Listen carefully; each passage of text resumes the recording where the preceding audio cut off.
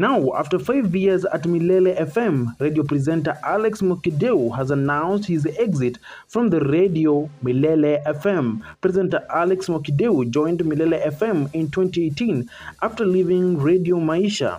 In December the same year, Mwakideu was appointed the Milele FM station's head of radio in the same building where he worked with his long-time friend Jalango, the Lang'ata Member of Parliament, on Breakfast Show.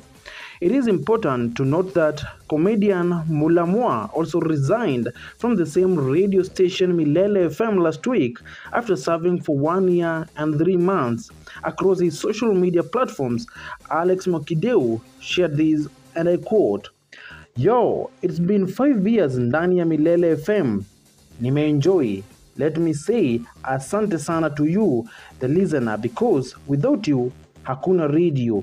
You are the reason we do this thing called radio. Let me also say asante sana to all my colleagues, the ones I'm leaving behind and the ones who left Milele already. Thank you all. Tulipiga na ikapigika. Page closed. On to the next one. Guys, tunaenda wapi?" End of quote. This is Cuba News.